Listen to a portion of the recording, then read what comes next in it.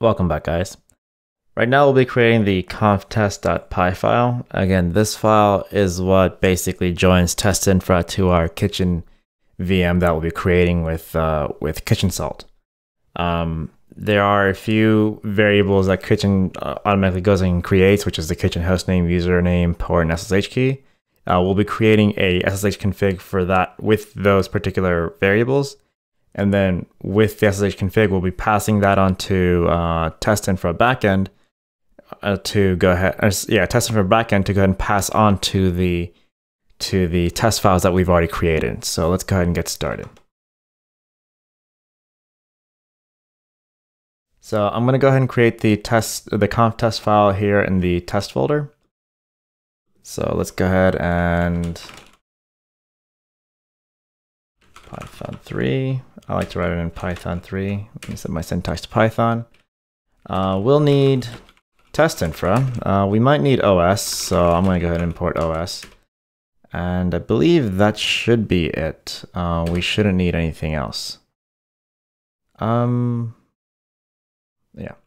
So let's go ahead and do def host, and we will do request and temp dir. This will be a fixture. So if you don't know about fixtures, that's the last thing I need actually. Import pytest.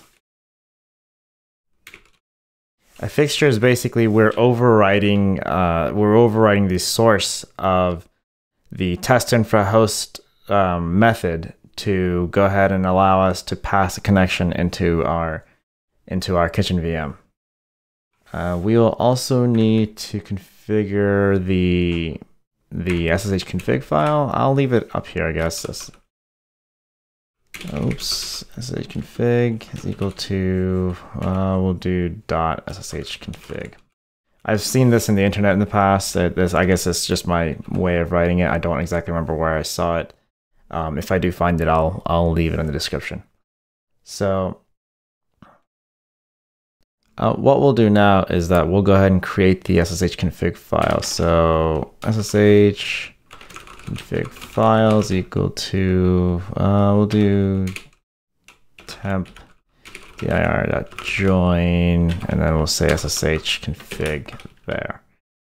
What that will do is that temp dir is actually it's actually a parameter passed by the fixture, and it will just generate a random temp directory for Python to use, and we're going to go ahead and create this file into that directory. Okay, so now that we've got the file, let's go ahead and write the data. So we need ssh config file.write. We need to write the host. I don't exactly remember, so I'll have to look at the document that I created. I believe the next one was username.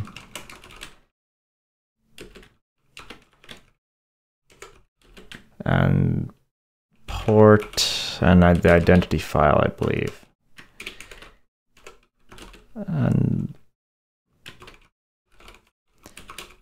file is 3.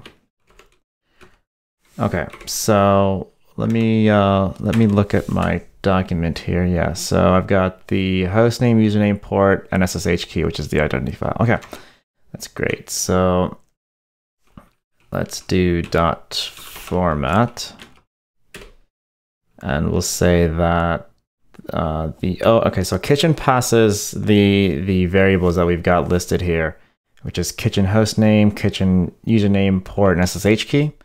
So the first one is going to be os.environ, and then it's going to be kitchen on all caps host name, and then it's environ kitchen dot username, and the next one is kitchen dot port, or kitchen underscore port, not dot, and the last one is the identity file. So that is os.environ kitchen SSH key, I believe. Yep, that's it. Kitchen SSH key. All right, so that goes ahead and sets that up. What we'll do now is that we need to go ahead and make sure that Testinfra generates its backends. It doesn't really need to, but I ran into an issue with the test I ran earlier. So I go ahead and generate the backend just to be safe. So if you run testinfra.backend.get backends with an S and then localhost, this will generate the SSH backend that it needs. Not that it needs it anymore because that's an old method, but I generated just to be safe at this point. And what we want to yield or return, you can do return or yield. I prefer yield because it generates a generator, which is exactly what we want. So yield testinfra.getHost. And we want to go ahead and specify the paramiko / and then it's the user at host, and I don't need the ports, but because that's part of the config. So the user at host and SSH config is equal to SSH config file and sudo equal true. Yeah, that should be it.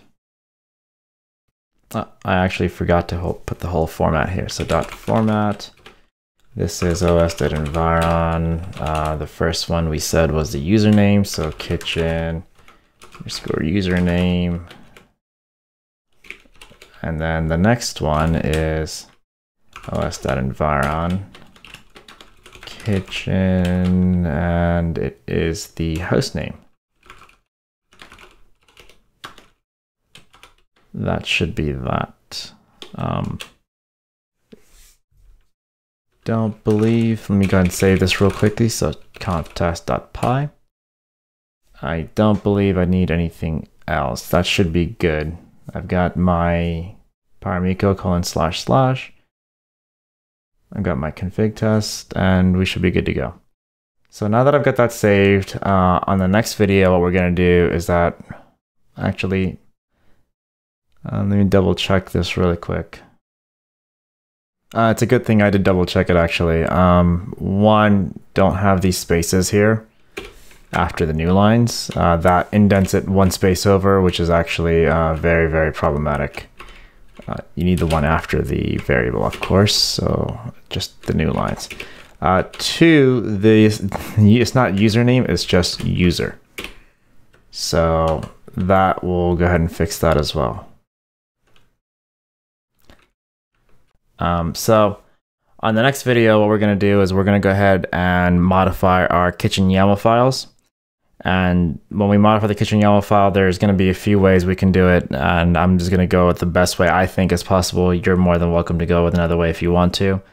But I'm always going to go ahead and segregate them. So as I said before, I'm going to leave the default ones that aren't specific to a particular type of host, like for example, web or application or whatever. I'm going to put them in default, and then they're also going to be in suite default, and they're going to be tested under suite default. And they shouldn't require anything from any other suite to function. So make sure that they're completely independent of each other. And that way you don't run into any issues in the future where you have something that's supposed to be default, but it needs something from web or application. Make sure it stays independent. All right. So I'll see you guys in the next video. Thanks. Bye.